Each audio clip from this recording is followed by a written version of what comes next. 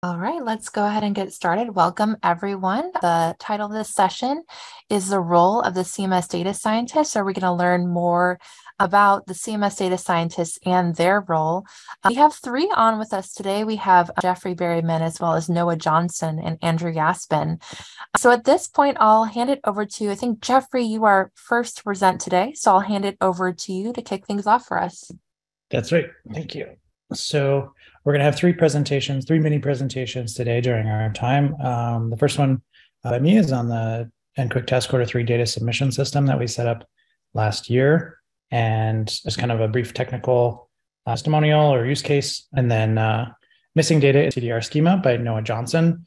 He's going to present on some work that they did on that project. And then a somewhat more general presentation, but hopefully we'll tie everything together about how we want to build a foundation for data science practice. And we'll pull some of the concepts that we talk about, that Noah and I talk about, together into Andrew's talk. And then we'll have a Q&A session afterwards. So for our session learning objectives, we're going to take a quick look at a couple of data infrastructure projects. That's the stuff for me and Noah. These are all going to be examples of what internal data expertise can enable for our programs. We've got lots and lots of data expertise on the contractor side, and there's been a push over the past couple of years to improve the internal data expertise at CMS.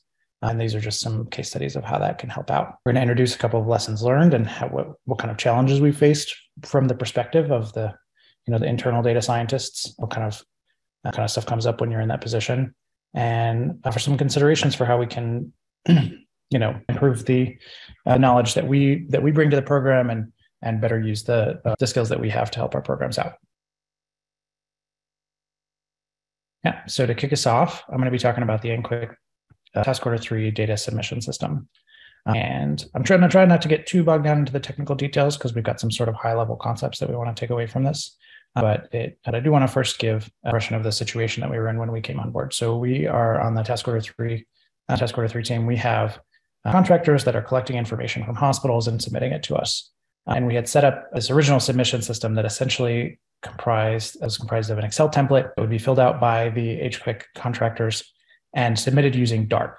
And the Excel template had some nice formatting in it that made it presented the data pretty well. It was like you could open the Excel file and the data was right there for you. As a non-technical user, you could go through it and filter. And on separate tabs of the Excel template, there was supporting information, data documentation, which included things like specifications for the measures that we were using and instructions on how to fill out the template and things like that. The Dart submission system, which has been around for a couple of years now, is well integrated with the core workflow. And so you can do tasks like mark submissions as received, and it notifies the cores when things are. And so many aspects of the core workflow were integrated specifically into Dart. It allows you to search by program, by submitter, by date, and then download individual files that have been submitted to you. Now, this for sure came with some benefits, which I talked about already a little bit briefly. The cores can acknowledge these submissions within Dart, which was a critical feature from a contractual perspective and from a program management perspective. Those Excel files with the formatting that was included were accessible by non-technical users, so the cores could open them up and see exactly what the contractors were talking about. They had discussions about the data. And once again, the documentation was bundled with each data file so that these data files were, as they were being passed around, they always had this documentation with them in a separate tab. Of course, it also came with some challenges. Dart is not really integrated with data analysis systems. It's kind of accepts documents and files, whether they're text documents or PDFs or Excel files, accepts them, stores them, makes them available for download, but doesn't really differentiate or allow you to analyze tabular data. Due to the formatting that was in place on those Excel templates, it made it sort of challenging to export that data. So if you wanted to import it into a data analysis program, if you wanted to use some of these tools that are available in the CDR, for example, some of that formatting made that difficult, whether it was the extra tabs, whether it was the header rows, things like that. There's no validation in this system. And so any validation had to happen sort of post hoc, and also with the challenges of importing it into a data analysis system. So validating the data that was being submitted by the HQuicks became a pretty significant challenge really quickly. And we also had sort of a unique challenge because of a couple of sort of obscure technical reasons. Our data submission files grew significantly every month. We were always receiving a full updated copy of the data. And that was perfectly reasonable in most scenarios, but the result was that we had this fear that we would grow larger than the row limit allowable in an Excel file. And so we always had this sort of like, oh, maybe 6 months in the future, we're going to have this sort of landmine waiting for us. And so with all these considerations, with all these benefits and challenges, we decided to pivot and check out a couple of new systems. And we consulted with ISG. We had to put together a list of requirements. And what we ended up with was a system using where the primary differentiator is the use of the software called managed file transfer. Its primary purpose is for sending large files between individual users. So if you have a big file that either is too big to fit in an email or would just be inconvenient, you can send that large file using MFT. It's stored on the MFT servers, and the recipient gets a download link and can go download that file whenever they need to. It's also used to implement data distribution lists, such as I believe the NHSN data is distributed within CMS for nursing homes by an MFT distribution list. And so if you sign up for that, what you get is a download link that lets you go download that file from MFT. Behind the scenes, MFT also has this feature for configuration with automated workflows, and it allows you to design submittable forms and perform a number of features like integrations with other systems. And that's not generally super visible. Usually we just use it to transfer files back and forth, but that process is that capability is available behind the scenes. Now, this is commercial off-the-shelf software. It is not in any sense a general purpose tool. This is not a Swiss Army knife. It's designed for transferring files. It has these workflows. It does a couple of things. It has relatively limited functionality, but it does have a very user-friendly interface. A lot of sort of drag and drop tools, a lot of very easy to use. These are common features in unmodified commercial off-the-shelf software. You'll tend to get one that does one thing well and doesn't solve all your problems, but solves one potential problem. Now, another component of our total system was the Amazon Simple Storage Service, or S3. And for those who aren't familiar, this is just what it sounds like. It's just a simple storage system. It's a big hard drive in the cloud for you. Data is stored in S3 buckets, has a very granular permission system that allows you to share with specific users and specific data systems. It's very fast, it's very cheap. It's basically one of the, I would say pretty much the industry standard for if just what you need is a storage system, you're pretty safe going with S3. And we use it extremely widely at CMS, particularly in the CDR. And yeah, so I guess I should have introduced the CDR before I started referencing it a couple of times. That's the centralized data repository. Most people here will be familiar with it, but just in case you're not, it's an integrated suite of analysis tools and data storage systems that's maintained within CCSQ. It includes tools like SASVIA, tools like Zeppelin. It includes a registry of Hive tables. It also stores the data associated with claims, a couple of different public data sets. And there's a bunch of information about that on Confluence if you want to find more information about it. The system is maintained by ISG, and it's widely accessible, which is a crucial feature to feds and contractors within CCSQ. If you are someone who works in analytics or has an interest in data and how to use it and has a use case for it, you can probably get access to the CDR and you can probably figure out how to use it pretty quickly. This sort of wide access model was very critical to us because we wanted to be able to interface with other teams and have access to the tools that other people use. We didn't want to be using our own boutique system. So these are the three main components of our submission system: managed file transfer, S3, and the CDR. And it required some startup work. It was done by ISG by an ISG contractor to create a custom MFT form. I had a simple file upload dialog and some text input that allowed us to put in email addresses. So once that work was done, this could be made visible to the submitters, and they would fill out this form anytime they were submitting a data file. The automated workflow would accept an upload of a CSV file. We pivoted away from the Excel template and switched to using a much simpler CSV file. The automated workflow will then perform basic format checks, check to make sure that numeric columns are numeric, positive values are positive, et cetera, and then uploads that file to an S3 location. If any of those validation checks fail, the user is notified with some row-level error messages. This kind of quick automated loop to notify users with explicit error messages was one of our crucial features that was totally missing from our prior workflow, where lots of stuff had to be, this kind of process had to be managed by an individual, by one of our contractors or one of our personnel.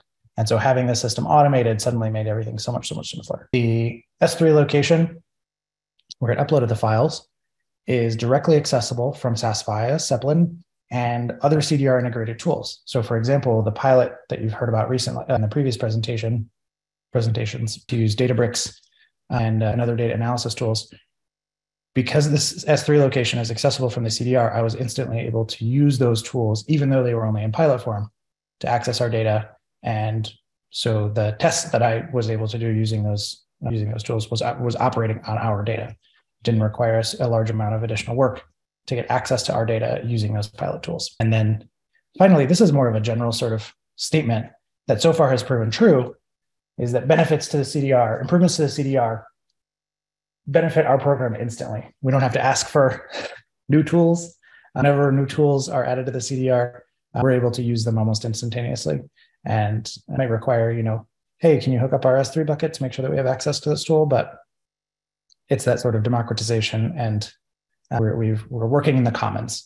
And so whenever new stuff gets added for everybody, we get the benefit of it. So this has been a very quick overview of the technical aspects of what we were doing as we set up this new system. And it's been fairly low on detail because I wanted to focus on a couple of big overarching takeaways that I treated as sort of my lessons learned from this process. First of all, unmodified commercial off-the-shelf software can make your life much easier. If we had gone to create a boutique solution, what I predict would have happened is we would have ended up with something that perfectly met our needs in the short term, and long term would have required a significant amount of additional maintenance, would have been less flexible for changes to the program. In order to accomplish this and to use this unmodified commercial off-the-shelf software, we had to accept some limitations. There are validation functions we would have loved to apply here that we were not able to implement inside of MFT. And so we accepted those limitations because, as it says here, perfection is costly, especially long term. If we wanted to implement everything that we got, if we wanted to do that last 20%, to get everything we wanted out of this submission system, we would have paid for it over the long term. Really good infrastructure works well. It does its job. It performs the task you need it to do. But really great infrastructure is invisible. And so the benefit that I've taken away from, the lesson that I've taken away from implementing this MFT program and then using it for over a year now, I have not had to chase down bugs and deal with maintenance. It's been a largely invisible system. So as a result of accepting those limitations in the beginning and saying, this is going to do one thing, and we're going to accept what it can do and what it can't do, we were able to basically forget about it.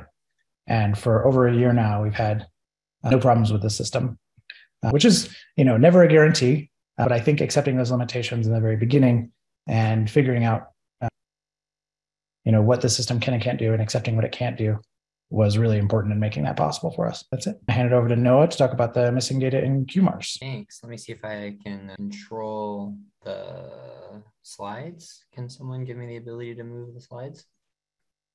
Let me see. I think my settings are configured to not allow that. No, I apologize, but Janae will be able to help you out. Okay, so I'll just say next slide. Okay, so what I was doing was, so from a data science perspective, I think that people were really ambitious here about what we could do with the data, but that's available in the CDR, which Jeffrey sort of covered. But what I found, my experience was that some of this data that we have stored in tables is actually really hard to use. It can be unreliable for one reason or the other. There are some formatting issues. There's missing data issues. There's lack of data dictionary issues. So I decided to start going through and sort of quantifying some of the data quality issues that we might want to address before we can really start moving forward to being a data-driven organization. So I was working on a project where I noticed that the table that I was using had just null values all over the place. And these were included for variables that we probably should have had, like race and so on and so forth. So I decided to start with looking at missing data. So if we go to the next slide. So I wanted to go through and quantify the missing data. So I wanted to go through and look at how often data was missing for every column. Every column in every table in the QMARS schema, which is a schema in our division. Okay, So there are different types of missing data. So it's not necessarily if there's something missing that it's bad, right? So you could have something missing because it could be calculated with other variables. And so we decide not to populate it. It could be null deliberately because there's simply a way to calculate it using other columns if you wanted that information. Or it could legitimately have not been collected, or there just wasn't an option. So for example, with gender, if we only gave someone male and female, if someone identifies differently, maybe it's null. So there are legitimate explanations for null. There are also illegitimate ones, like it just wasn't collected for whatever reason, or it wasn't imported from a table properly. It's really hard to know beforehand what it is, but regardless of why, I was concerned about just how widespread this problem was. So if we can go to the next slide. So what I did was I used Databricks and I went through every single table in the CDR, at least in the Kima, which is the one relevant to my division. And what I found was by table, a lot of the time, actually, there was a good amount of data. So 60 of the tables, which is the vast majority of them, had missing data in only 0 to 10% of the cells. But what was more concerning was that for 20 and change tables, almost half of the data was missing. And so this makes it really hard to work with and to be able to give unbiased analyses. Next slide. So here you can see the same calculation from the previous slide, except I sorted this by the size of the tables. Because I wanted to see, is this problematic? Is the missing data problem sort of disproportionately in some of our bigger tables that we use more often, or is it in some of the smaller tables? And you can see that it's actually pretty evenly distributed. Some small tables have almost all the data there. Some have almost none of it, okay, or about half of it. I'm going to focus on this dot here at the top right. So that was the biggest table for which there was over 40% of the data missing. And that's the appeal case type detail table. And we use that a lot. So that's actually an incredibly important table for us. It is where we store almost all the data for one of our task orders. And so the fact that over 40% of the data there is missing was disconcerting. Next table, or next slide, please. So what I ended up doing was I said, look, looking at the whole table, how much data is missing might be skewing the distribution by column, right? You could have every column, if 50% of the data is missing, you could have it be every column is 50% missing, or half the columns could be 100% all the data is there and half it's all missing. So again, I went back to Databricks and I ran some code that went through every column in every table in the schema. And I found that, for the vast majority of tables or all columns, all the data is there, right? So, you have 2,965 columns for which almost all the data is there, 0 to 10%.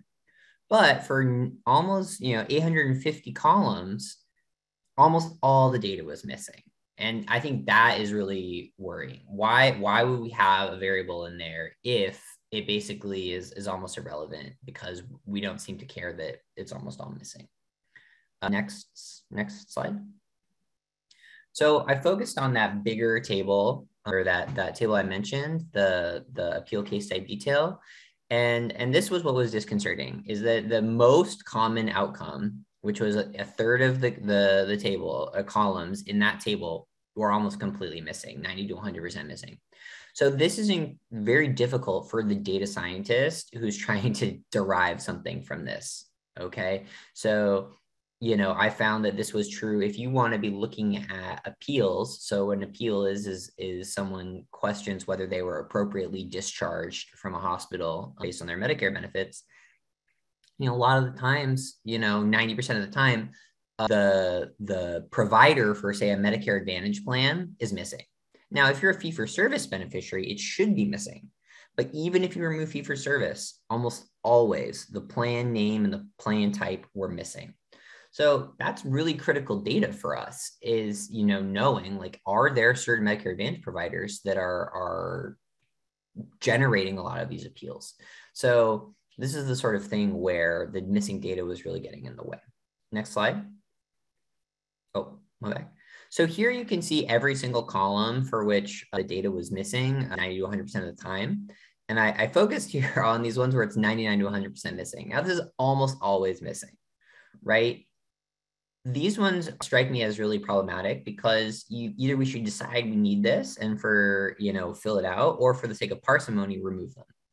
Now, some of this stuff should be easily obtainable, right? Email address or beneficiary email address. We should definitely have that information. So I don't know where the source of the problem is. Are we not collecting it? Are we assuming that it's in the beneficiary tables, not in the QMARS tables that we use specifically? So we figure we can just pull it. The beneficiary's insurer's name, like, again, if there's a Medicare Advantage program, like, don't you think we'd want to know who the insurer is? So I found a lot of these really disconcerting.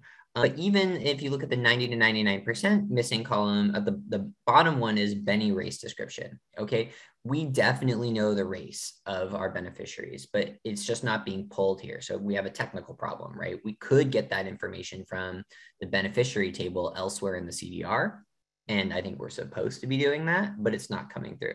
So I think all that's to say, I think that a lot of work can be done here to make sure that there is a data quality standard that we live up to. Because as an analyst, if you want to look into a health equity issue, we can't really look in this divisions data set and say, show me this by race, because 90% of the time it's missing. Now I can go and link it with the beneficiary table. It takes a couple extra steps, but it's hard, especially for a new analyst, to say, wait a second, there is a race variable, but why is it always missing, especially when there's poor documentation? So anyways, I think the main thrust of my presentation is I think that we're really making progress on getting better at doing data science here, but to do more advanced data science, we really need to fix some of these foundational problems in terms of having higher data quality. Thank you. Hello, I suppose I'm next. My name is Andrew Yaspin, and I'm going to follow that set of really great presentations, although they're tough act to follows, with some high-level learnings, a description of the hats that I and I, my colleagues too as well, wear, or some of the hats that we wear in working here as data scientists for CMS. Some lessons I've learned and some ways that I think we can all work together to address some of the issues that Noah and Jeffrey presented as it relates to, sort of using technology most efficiently to meet our goals to be data driven here at CMS, as well as understand what gaps we have to fill in the knowledge gaps. So, quickly about me, obviously a data scientist here. I'm within the Division of Beneficiary Reviews and Care Management. I have responsibilities also at the group and center levels. So we do have this sort of cross-programmatic view, and we are considering ways that data can be used across divisions, across programs, in order to be more proactive and effective in making, near-term decisions. My background is in computational analysis and public policy, as well as informatics, data science, worked at local government. I've been here for almost 2 years. Next slide, please. So as has been stated, there is a ton of potential benefit from using our data. And, something of note that I've generally used as a way to, I think, recruit us here is to bring up that really CMS has one of the most extensive catalogs of healthcare data, especially when it comes to Medicare beneficiaries. And we know that this data covers a pretty wide range of quality improvement efforts, as well as information at the beneficiary level, facility level. We have access to outside data sets that can also further enrich our data. And we know that because we are CMS, we're a government entity, that the data can influence decisions, and we can basically have the proximity of those decision makers, the program staff, their proximity to the contractors, all be used in a feedback loop to best inform decisions in a way that would be representative of how we'd want 21st century government to work. Next slide, please. So within roles that we play include technical translator, data miner. I think Noah did a really nice job sort of glossing over some of the fine details that he had to learn in order to even present what he did around the QMARS data, reviewing analytical deliverables, making sure that we're providing inputs to program staff as it relates to interpreting the data, or pointing out where we can get additional fields or points of data to interpret data for more decision making.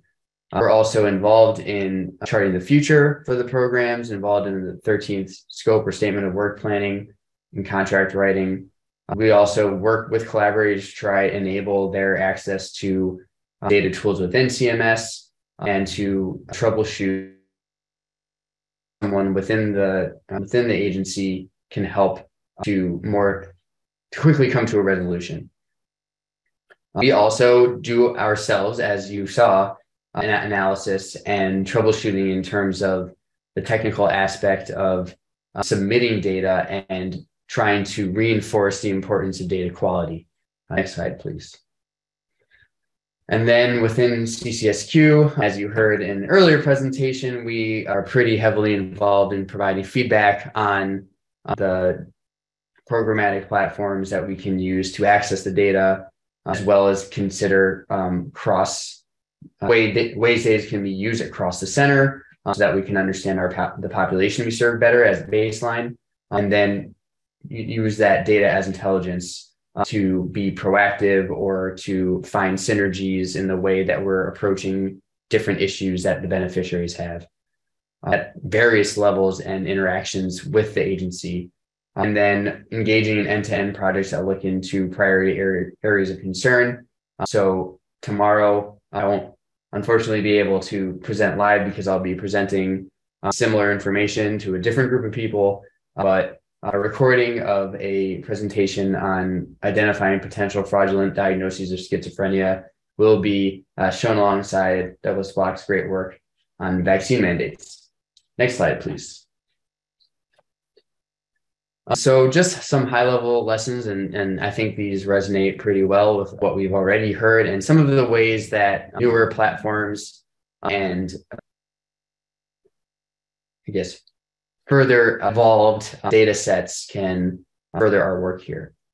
Data access is complicated for many reasons, some of which will never change. There are data sets that live in certain places in CMS that just will not be the CDR. And there are times that we're going to have to reconcile that, or there are going to be different versions of similar data in different places because that data was transformed for a particular purpose or conformed to a particular standard that, at a point in time served a specific purpose, and the idea of general interoperability just was not what it is today.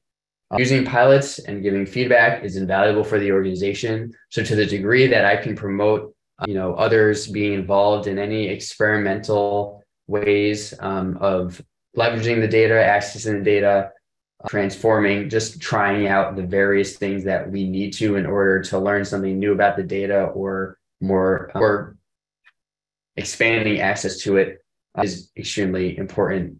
So that's a call to internal and external alike, to the degree that people can be involved in pilots or just trying something new. The priorities of leadership are very deterministic of whether or not issues with our data will be addressed in a given time frame. So, realizing how to communicate important aspects of data quality or gaps in the data, or what we need in order to fulfill, high-level administrative goals, or anywhere in between us and those high-level administrators, is very reliant on making the most of our abilities to communicate those issues with them. There is an interest in learning standard and extensible methods for exploring, analyzing, sharing, and communicating our findings on data. But this is a main challenge, and the amount of capacity and investment we have towards this aspect of we can all sort of learn together. We should all be building institutional knowledge and not starting from square one when it comes to trying to be able to analyze something from our data for the purpose of informing a decision should be possible. And, another learning is, and maybe this will change, is it's hard to drive the adoption of new tools without full adoption by the entire center. So, really trying to engender and incentivize not conformity, but people being able to sort of try new things in the name of like modernization for the benefit of our beneficiaries is extremely important. Next slide, please. So I just wanted to highlight certain challenges. Again, this is at a high level, and most of the notes sort of indicate that there are ways that we're seeing progress, but there are still some gaps that are related to the fact that we have sort of a technical group and we have a program group, and there hasn't historically been a lot to it getting into the nitty gritty on data together. So I'm not necessarily going to get into the details of everything on this slide, but I will say that the challenges lie with data provenance and lineage. So understanding the history and really the journey of the data over time and how things have changed, data ownership and governance, just even understanding sometimes who has the authority to make changes to data and similarly make changes to the documentation around data. Next, documentation. There's a lot that I'll get into this one a bit more, wanting in terms of making data documentation ready, available for people to feel comfortable with getting into the data and transforming it, normalizing it to the right level in order to even start analysis. Obviously, we're making strides with analytical tools. I think sometimes people don't even know where the data is. And, I think that's getting better. I think having a data catalog and thinking about the next evolution of that is great.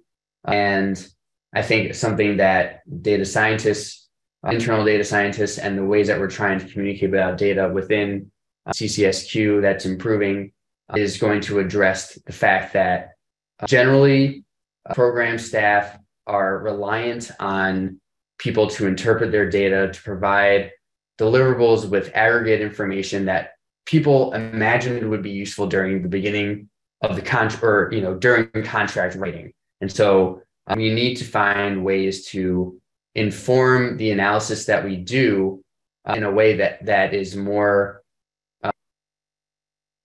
relevant to the problems that staff are seeing, in a more reasonable time frame, in a more relevant time frame as well. Next slide, please.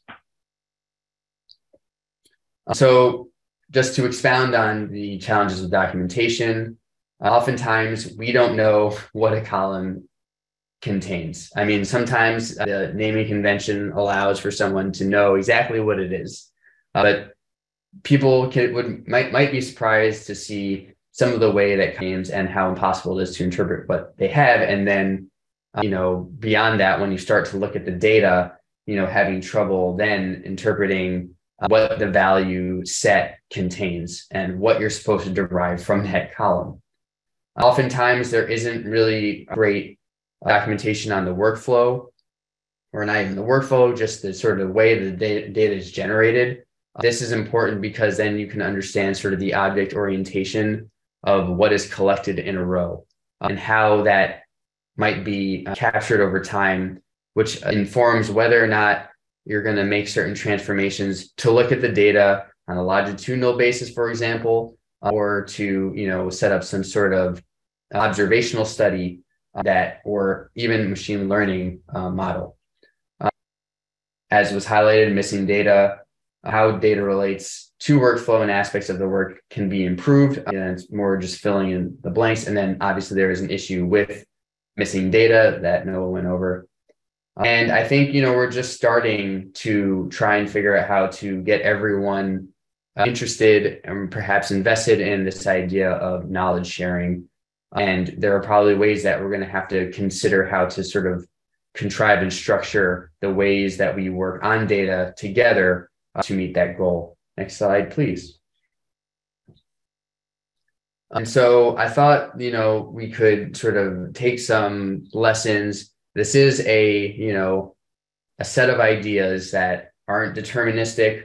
I think, will involve getting feedback from many people, considering, aspects of practical implementation that we will need to consider, but I think it would be, helpful to start, the conversation with some of these points. So it'd be great if we leaned in on transparency wherever possible with respect to sharing scripts, definitely methods, always noting our assumptions, the goals of an analysis, and limitations.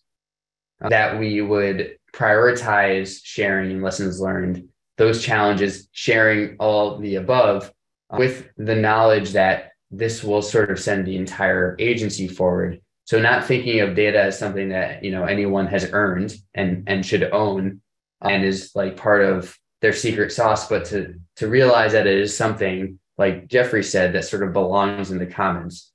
Investing in capacity that helps us organize this information in the most useful way. I think, we have a start there with the knowledge, the collaboration, the knowledge and collaboration wiki.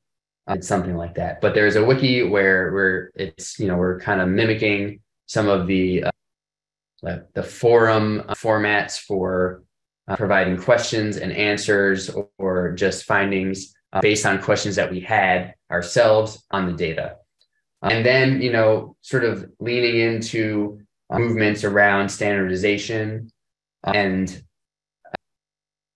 technology that allow us to encapsulate transformations calculations as code that leverage things like FHIR resources, which is an interoperability paradigm, and then prioritizing making sure that people understand what we're providing over a sense of urgency when it's, relatively arbitrary. Next slide, please. So some ideas for how we can accomplish this: developing a framework and a structure for documenting the shared learnings, ensuring that, at the very baseline that we're taking notes on what we're noticing, that we're sharing that with people, that we're sort of assuming other people would want to know it, on leveraging this learning, sharing it, being available on Slack, posting it to the user collaboration wiki, find a way to contribute. Next slide, please. And then, as partners, as CMS, as contractors, as people who are, working on the data, looking out to adopt development best practices around sharing scripts and versioning, and continuing to break down silos to kind of embody true collaboration.